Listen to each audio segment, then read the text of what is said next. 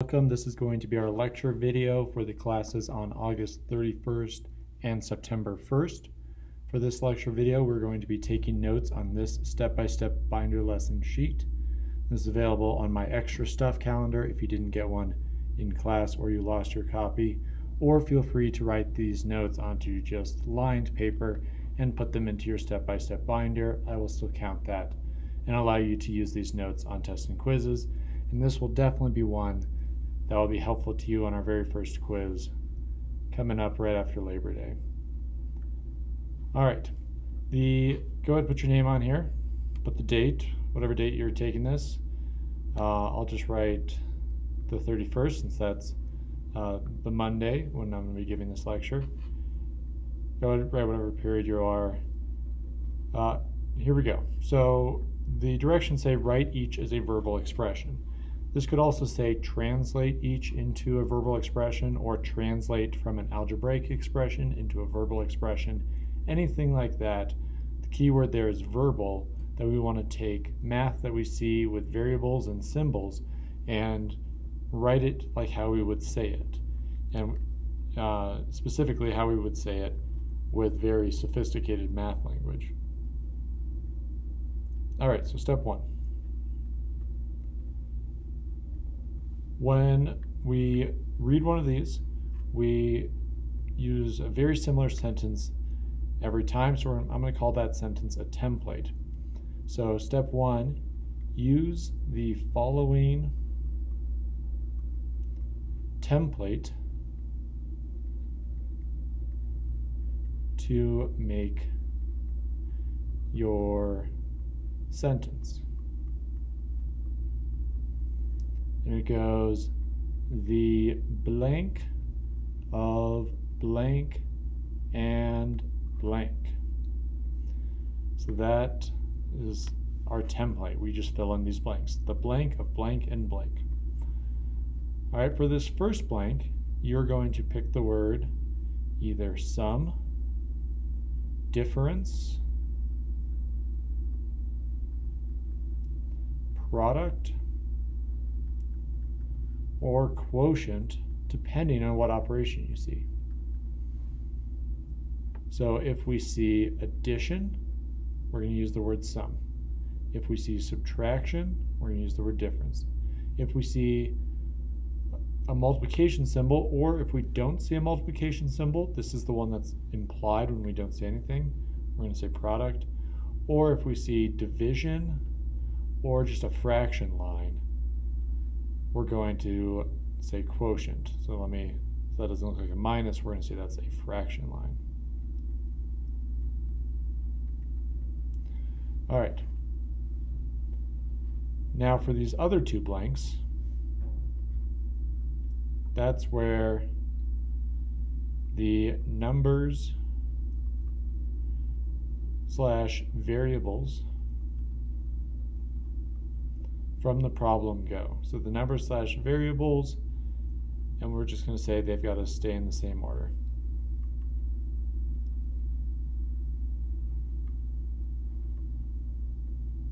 So looking at problem number 1, the z and the 10, we're going to say the sum of z and 10.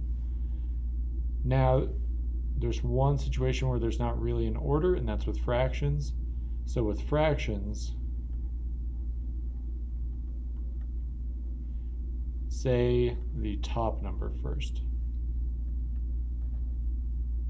Or the top, we'll call it a value because it could be a number or a variable. So say the top value first. And then you say quotient because it's a fraction. All right. And that's going to get us through many of these, but there's another thing that we can encounter where we've got to know a specific word, and that's if we ever see an exponent. So step 2, say exponents like this, and put a colon so we can list a couple examples.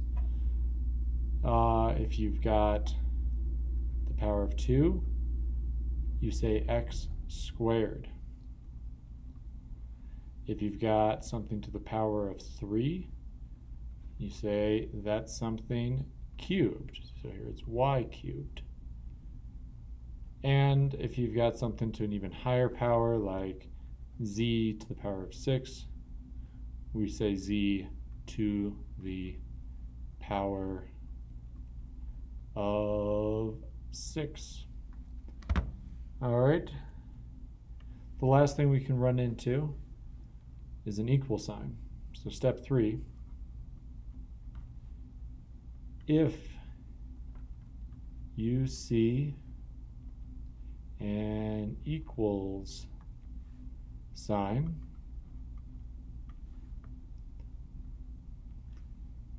comma,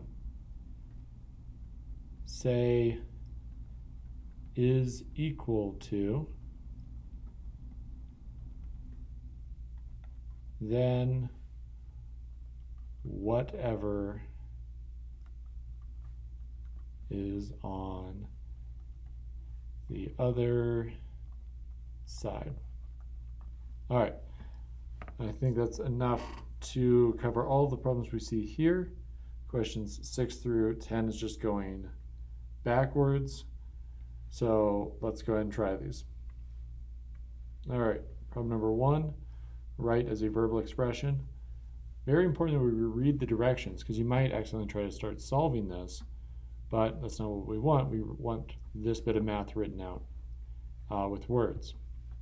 So I see an addition. Addition means sum.